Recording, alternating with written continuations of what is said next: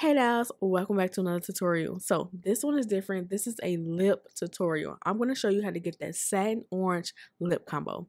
So first off, what you want to do, you want to line your lips with a brown lip liner. A medium brown or dark brown is preferred, but mostly dark brown because it's going to make that color in the center pop, y'all.